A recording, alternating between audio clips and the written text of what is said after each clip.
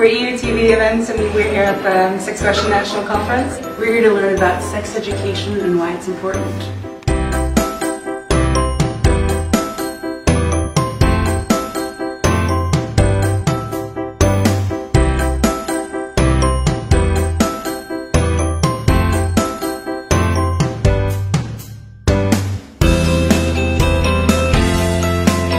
We work for the Positive Identity Service, which is a service based in Leeds in Yorkshire.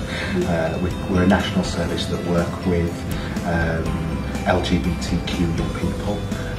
We also work with schools, colleges and universities and other national organisations to promote inclusivity within schools, making places safe spaces for LGBTQ young people. Well, what we tend to see, when we relate different parts of our identity, things that are important to us, and we relate them into kind of the hierarchy of need, is that often they're quite bleak down here.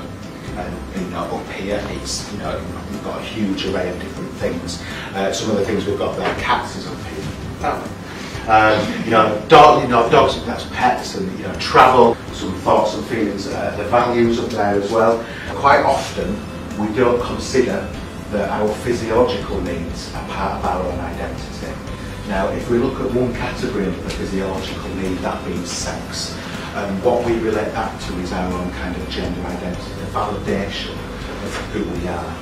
That is a huge importance. It's right down there at the bottom. If a young person's own identity, their gender identity, is not validated, it has huge negative implications as we kind of move up the hierarchy. Our work is hugely important because we believe, as been out as a children's charity, that every young person, every individual in the country has right to be proud of who they are and right to have who they are validated. Unfortunately, a lot of prejudice and discrimination exists in society. LGBTQ young people are on the receiving end of a lot of discrimination, and we feel that through upskilling professionals in particular, providing support services to young people, we can try and remove some of those barriers, remove some of that discrimination, ensure that we're in a more inclusive society where people are celebrated for being who they are rather than feeling that that's something that is not valid.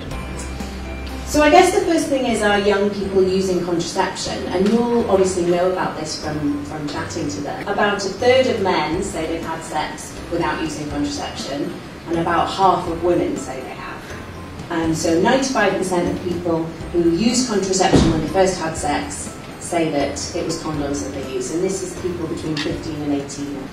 And condoms are fine, and obviously, we all support them and promote them, and they prevent against STIs, and that's fine. But they are not great as a method of protecting you from unplanned pregnancy.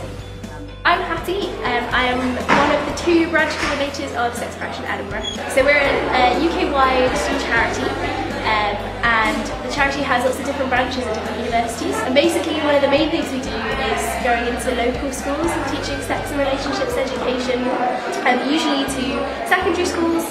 So we teach about topics like consent, gender, sexuality, we teach about porn, we teach about pleasure, lots of really interesting stuff. And we're kind of trying to fill in a gap where schools miss a lot of stuff. In Edinburgh we do lots of other stuff on campus, so we run a regular consent campaign at Big Cheese. We have weekly meetings about interesting topics. We run a Sexual Health Awareness Week with EUTV. Yeah, we do lots of one-off events as well. So, options. This is to represent abstinence, and this is to represent withdrawal. So withdrawal, a common method, again not just among young people, among the general population, not particularly effective. The ones that I want to draw your attention to are the IUD or IUS and the implant. And the reason that I want to draw your attention to them is that they're much more effective than other methods. So the implant, which is the one on the left there, it's a subdermal rod. It goes in the skin of your arm there. It's about as big as a matchstick. It's kind of like a bendy matchstick. It lasts for 3 years. It's the most effective method that we have. It is much more effective than everything else, including sterilisation. And whenever I put one in, I always say to people, you have the gold standard of contraception. No one has anything better than you, and that's true. In terms of how people can get involved, the best thing to do actually is to like our Facebook page, Sexpression Edinburgh, and also to request to be part of our Facebook group, Sexpression Edinburgh 17/18. And basically through that you'll find out lots of updates about what we do, and you'll be able to join our mailing list. And it's a really great thing to be involved in. Very friendly, and it's nice because you're actually, it's very much based on like action and actually doing things and really trying to spread that awareness.